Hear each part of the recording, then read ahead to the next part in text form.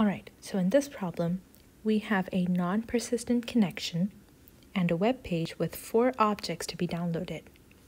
If the per RTT delay is 6 time units, what's the total delay in time units to download the entire page and all the objects?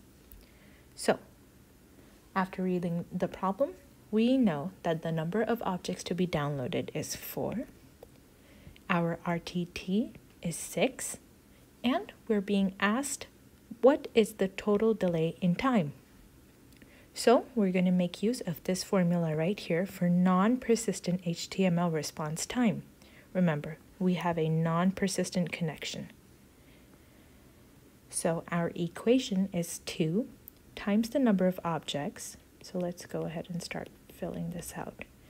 We have 4 objects plus the number of HTML pages, which in this case is just 1, times our RTT, which is 6.